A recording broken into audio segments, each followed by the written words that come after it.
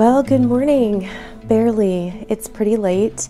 As I updated on the video yesterday, if you didn't catch that, go back and watch yesterday's video because ended the night at 3:30 in the morning after the time change. So we had an hour forward last night, so I went to bed around 2:30, which was actually 3:30. We shut the bar down at the local, which is I think the latest bar that's open on the ship, and I believe they're open until 3. So yeah, they were shutting down when I left, and I was not the last one to leave. But it was a really fun night. We had a good time. I won't recap all that, but you can go back and watch that video to see what I got up to yesterday in our last port day in Iceland. And so we are now crossing between Iceland and Norway, heading to Norway. It is a sea day today. It is crazy foggy outside. You can't see anything hardly. I have my microphone connected and I hope that you are not picking up the creaking noise that is coming from my balcony area. All right, I'm recording this just to show you the creaking sound. It's coming from up here.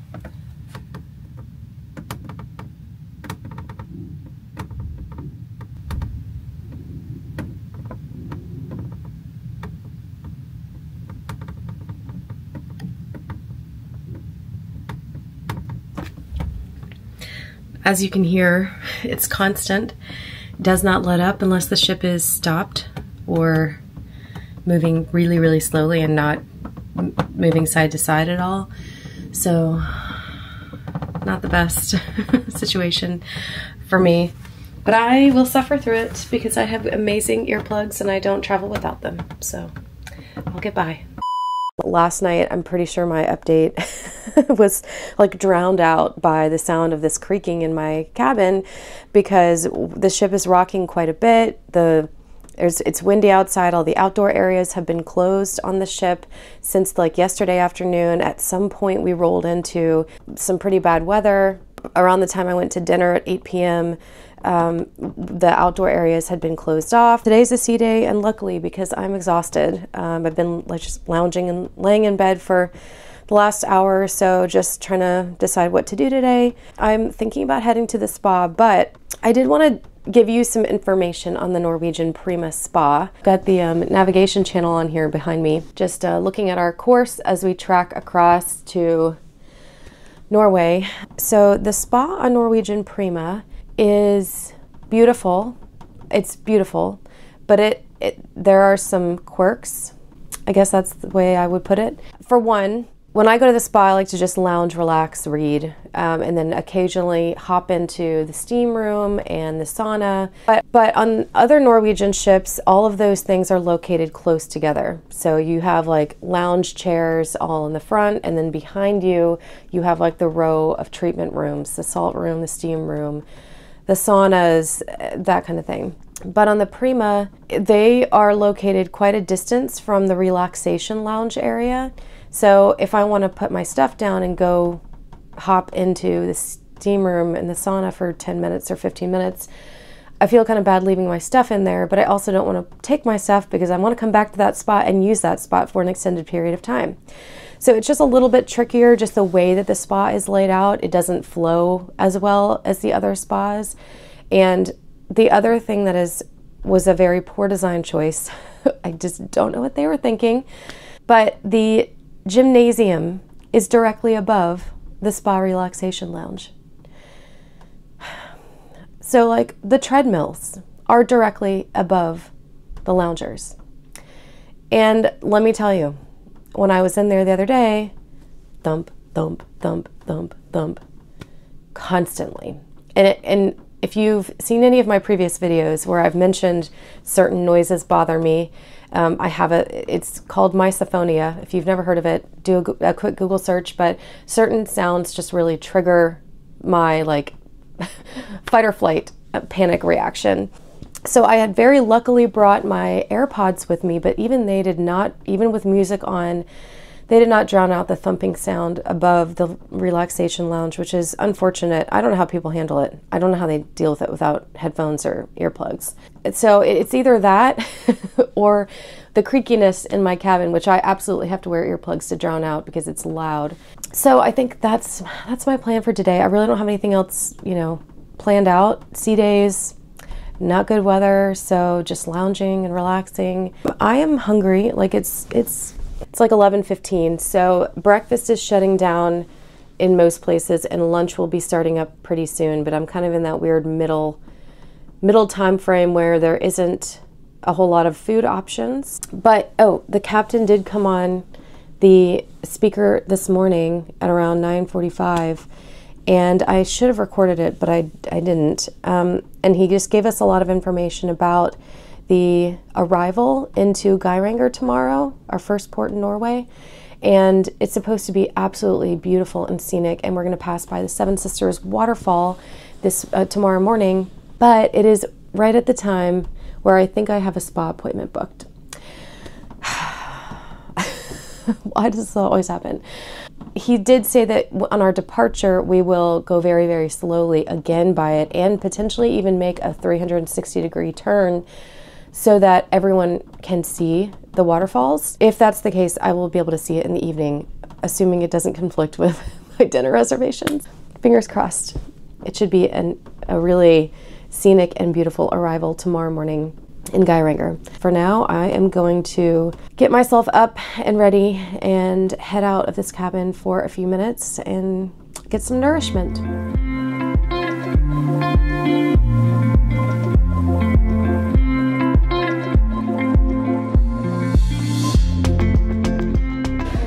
So I'm trying to go to eat at the local, but they have a wait. I don't know, 15 minutes maybe. They offered for me to sit outside. I didn't dress for that, and it's windy, so yeah, I'm not gonna eat outside, but I'll just wait and hang out. People are dressed in like jerseys and stuff all over the ship, so but the outdoor areas, I guess, are reopened, and the fog is lifting. I can actually see some sky peeking through. Might be a good time to do some whale watching, but yeah, so I'm just gonna wait to eat for now. All right, the weather is definitely clearing up out here. It's not quite as windy as it seemed to be, and I don't know if you can tell, but there's just little patches of blue sky where the clouds seem to be lifting, so looks like we're heading in the right direction.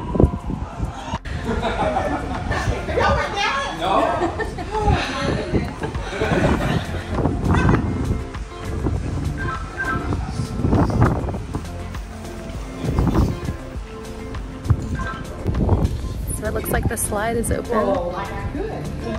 The one right above me. And someone just came down and screamed the whole way down. It was funny. All right, just got back from eating at the local, and the wait was really long actually for a table. I went and sat on the other side because the way that they have the local set up on this ship is there's like the restaurant with tables on one side and then the bar area on the other side. So I went and sat at the bar for a while with my book, and like my buzzer never went off. So I was like, you know what, I actually can order food right at the bar, though it's a much more limited menu. So I ended up just getting a couple of snacks at the bar and finished my book. And let me tell you, I'll put it up on the screen, but do not read this book in public because you will be a sobbing, crying mess. And I was like reading this book, trying to hold back my tears because it's such a tearjerker. Like the whole book is, you just want to sob the whole way through it. Amazing book, incredible author, loved every single page, so well written. It's Vietnam War era and I loved it, but it was so sad, emotional. So anyway, weather is fine. It doesn't look like it's raining. It definitely looks like there's, you know, it's clearing up a little bit. When I stepped outside earlier to check out Ocean Boulevard area on deck 8, I mean, it felt fine. It was warmer, so the temperature is okay. I think I'm just gonna put like a heavier sweater on, keep me a little bit more protected, maybe my hat, and then go out there and just sit out for a few minutes and enjoy the rest of my drink that I brought back with me from the local. And then it's gonna be time for dinner before too long. It is almost 5 o'clock now.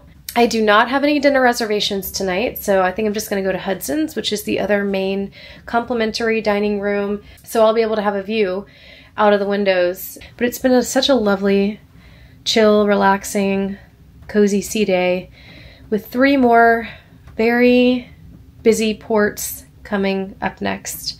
It's nice to have this like 1 sea day break in between. For this itinerary, we only have 2 sea days, but they're evenly split. So we have 3 ports and then sea day today. And we have 3 more ports in a row in Norway. And then we have another sea day. And then we have Amsterdam and Belgium as our last 2 ports. So looking forward to that. Tomorrow morning, we're not arriving into port until at least 11 o'clock in the morning. The sail in is going to be lovely for what I will be able to see of it. All right, let's get back to some reading.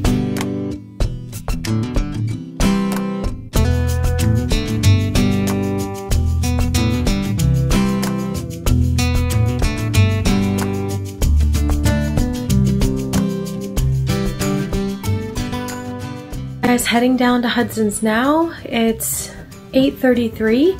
Did pretty good on time, and I just hope that they have a table available and there's not too long of a wait, and I'll actually be able to eat there and see something out of the beautiful view at the dining room. So, all right, I'm heading out now.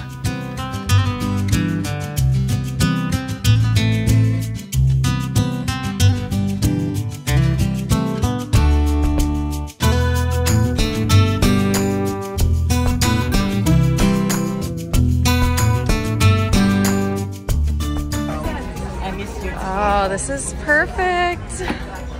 Thank you so much. Yes. Even though the sun never really sets, right? Oh, it's beautiful.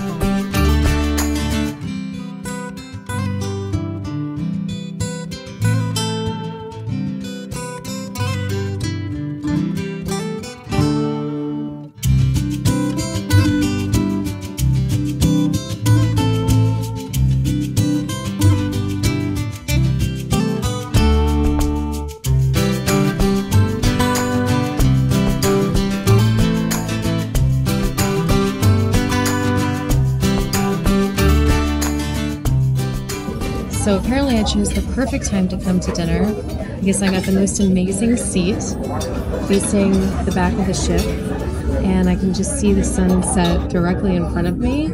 Unfortunately, it's the menu that I don't like. There's like nothing on this menu that I'm particularly excited or about or fond of, but it's fine because I can always find something. So we'll have to see what I decide on, but you can't beat this table and you can't beat this view, so I'm happy.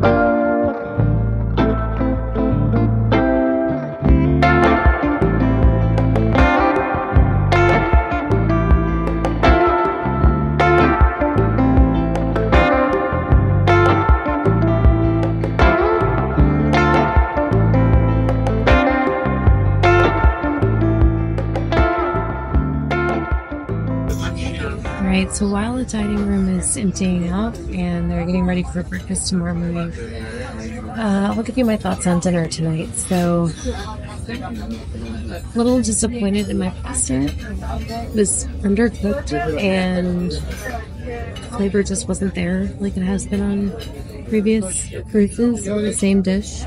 So, oh, I think it's been well documented that Norwegian is cutting back on food costs by almost 30% is what I've heard, maybe more. And I've been able to tell because the last time I was on Prima, the food was the best I'd had on any ship before that. But this time, I'm seeing cookies, and the quality is definitely down, which is unfortunate. But again, I've only ever cruised Norwegian, so I'm comparing these meals with Norwegian. So when I go on Holland America for my next cruise coming up in about a month, I'm going to compare to Holland and just see what the current state of cruising for Norwegian compared to Holland, for example, how it compares. Because I was a little bit disappointed tonight, and this is supposed to be the better of the two complimentary dining restaurants, and I understand that it's included and it's complimentary. So no, I'm not expecting specialty dining quality, but I'm certainly expecting decent quality food, especially for a ship that's brand new, well, relatively speaking, and one of the best in the fleet and the most advertised and marketed. And I just have not felt the quality is there lately. So I'm going to be straightforward. I'm going to be honest. I still ate the whole thing. I would never send food back unless they literally sent me the wrong dish. So I ate every single bite, and it was fine. It just wasn't good. It wasn't great. And I have had better on Norwegian, which makes me qualified to say that I know that the quality is not there, not the way that it used to be. So that's my observation, my perception on tonight's dinner, and it's unfortunate, but not every meal is 100, and maybe tonight was an off night. It is later in the evening, so maybe I just got an end of the day dish that just wasn't maybe what it would have been at 6 o'clock.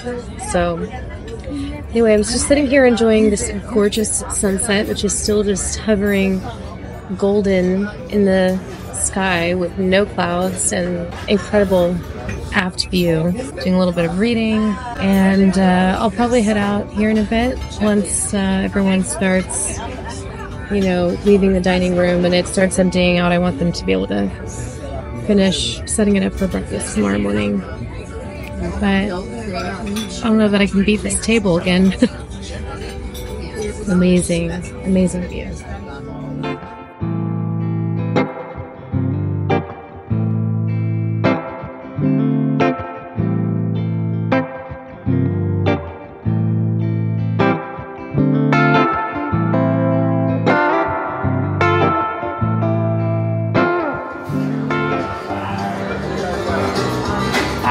Fell into a burning ring of fire. I went down, down, down, and the flames went higher.